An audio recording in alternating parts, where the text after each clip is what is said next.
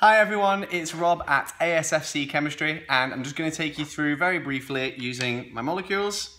I'm going to take you through how we decide whether something is a polar molecule or a non-polar molecule. But before I do that, we need to have a quick look at electronegativity. Now, electronegativity lets us know how powerful an element is at withdrawing the electron pair in a covalent bond more towards itself. The further to the right we are on the periodic table, and so up and towards fluorine here, then the more electronegative an element is. We don't consider the values of electronegativity for the noble gases because they don't regularly form covalent bonds, although krypton does make a few exceptions of that. So up here then, fluorine is our most electronegative element that we're going to consider, and the other two most electronegative elements that we encounter are oxygen and nitrogen respectively. So whenever we see fluorine or oxygen or nitrogen or any two different elements in a bond with each other, we can normally consider that bond to be polar or to have a dipole. The only exception to that is the CH bond. At A level, we consider the CH bond to be non-polar. That's because the electronegativity difference between carbon and hydrogen is so small that we don't consider that. There are other bonds in chemistry, other structures that have bonds with different elements where they are very similar in electronegativity, but you aren't expected to memorize all of those. To be fair, no one is. So, what happens when we have two different elements in a bond then? What happens with those electrons? Well, they shift and move towards the more electronegative of the two elements. So if I take this molecule of water, for instance, so we've got an oxygen and two hydrogens, the oxygen is going to pull the electrons in the bonds more towards itself. And that gives the oxygen a partially negative charge. Not fully, because it's not taking the electrons away. It's not accepted those electrons. It's just pulling them towards itself like a tug of war. We say the oxygen then has less than 1 electron's worth of charge, and so we give it a delta minus. Not quite a full minus, it's less than 1 electron.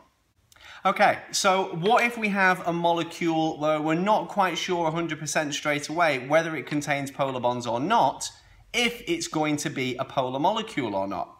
Well, if we take the water molecule once more, we can see we've got delta pluses down this end of the molecule with our hydrogens, and we've got delta minus over the top.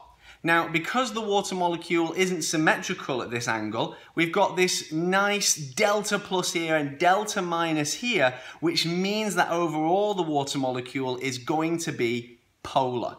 So water is often referred to as a polar solvent, and that's because a molecule of water is polar.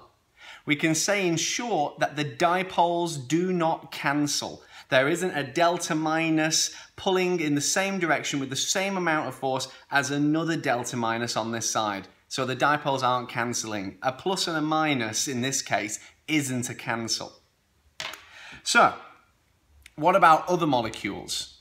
What about molecules that contain carbon, for instance? Well, if we were to look at this molecule here, this could be tetrachloromethane. Now, tetrachloromethane is a carbon bonded to 4 different chlorines, and the shape is tetrahedral. Now, looking at this, we would expect the CCl bond to be a polar bond. So the carbon would be delta plus and the chlorine would be delta minus. But because this is a three-dimensional structure where all the chlorines are equally spaced from each other, the bond angle is 109.5, remember, then there is an equal pull in all directions on the pairs of electrons. And so here, the dipoles in all directions are cancelling each other out. But what about a very similar formulaed structure? What about just chloromethane? So this has just got one chlorine there, and then these white ones represent the hydrogens. Well, looking at these, the CH bonds are non-polar, remember, as we said at the start of this video. And we've got the chlorine here, which is going to be very delta minus and leaving the carbon with a bit of a delta plus. Now, this end of the molecule at the moment then, this is very delta minus. But down here, there isn't much dipole activity at all. There's no charge, no partial charge down here. And so this molecule is a polar molecule, whereas the one we were looking at before, the tetrachloromethane, is a non-polar. Here, this is a polar molecule because the dipoles do not cancel, just like the example of water earlier. I hope that clears up a couple of structures for you. Your top tip for this is to look to see if any of the dipoles are being cancelled out. So if there is the same dipole facing on the other side of the molecule, that normally means there is a cancelling out. I hope that clears up any questions you have about bond polarity or if we expect a molecule to be polar or not. If not, then let me know via the comments, or you can tweet us at ASFC_chemistry. Otherwise, happy revising.